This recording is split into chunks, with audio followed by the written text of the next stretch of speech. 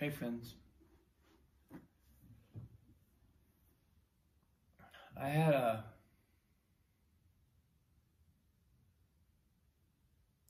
I've had an interesting,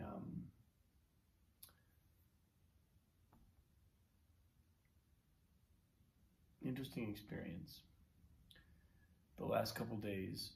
As you can probably tell by my voice, I'm not yet 100% recovered, and and this thing is happening where it's like you feel, and I'm sure that many of us have experienced this, when you're under the weather or just low energy, it's like our mind slows down and we just feel less intelligent. And it's such an interesting phenomenon, because how could that really happen, right? How could your mind become less intelligent? And the answer is, well, because intelligence isn't really coming from the mind. It's coming from the energy flowing through the mind. So when that starts to dampen, we have less. It's like a car slows down when it doesn't have enough gas or the right kind of gas. And as I have that experience in the context of spiritual practice, it's like, whoa, what's happening here? I'm moving backwards. What's going on? There's a sense of, there can be a sense of somehow going off the path.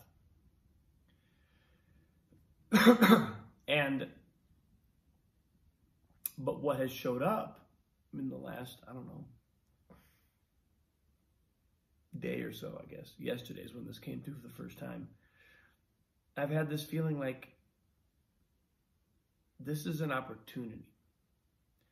I always feel this way whenever I get sick, whenever somehow my system goes through a period of disarray or pain or illness, there's a feeling of opportunity, because what also happens when the energy level subsides, the energy that's animating us, is stuff that's not that important really begins to appear unimportant, because we don't have any excess energy to spend on it. So it's almost like an internal culling that starts to happen in a period like this for me, where I know I'm going to be letting some things go. I've already kind of let them go, but as I come out of this now, I might let go of them. And other things are showing up as more important. The other things, for whatever reason, it's like the things that my energetic momentum just kind of carries me past when I'm in my sort of normal, healthy, vibrant state. I don't have that same momentum right now. And so things are showing up and I'm going, oh, I really care about that. Why don't I put more of my attention on it? I had a really interesting, I think I mentioned this in yesterday's post. I was standing doing my yoga yesterday and had some beautiful insights about the workshop that I'm going to be running. You heard it here first. You'll hear it here again. About my creative coaching business. It was like, it's almost like because I because I was out of my usual kind of rhythm, a door opened and stuff started coming through, and I was like, oh, that's really cool. These are good ideas. This is something I should really take seriously. And I wrote them down, or did a quick sketch of them. Maybe I didn't write them down. Maybe I recorded them, but I captured them. And it was like this odd gift out of nowhere, you know, that I've kind of been searching for a while, but not really finding, and probably spending a lot of energy avoiding, but not really knowing that that's what I'm doing. So all that is to say, I'm grateful. I'm grateful for this period where I sound like this, and my energy's not quite where I wish it were. But there are a number of gifts in this.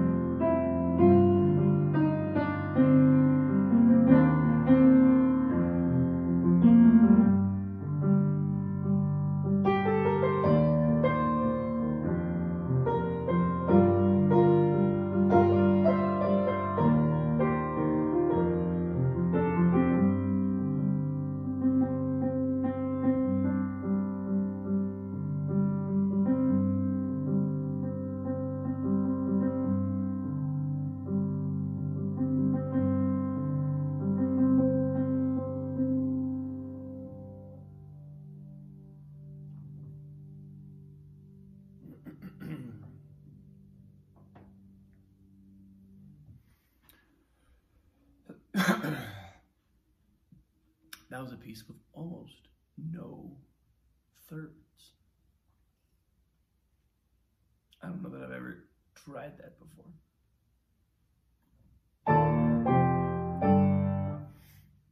Just open fifths and fourths. Kind of fun.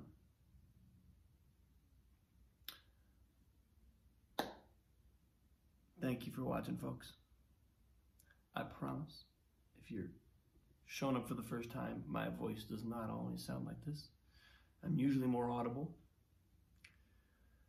And those days will return. It will not be long. I have faith now. I'm coming out of this. But thank you for being here with me. I appreciate you. So much love. I just love being on this journey with you. So thank you. Have a great day, and I will see you tomorrow.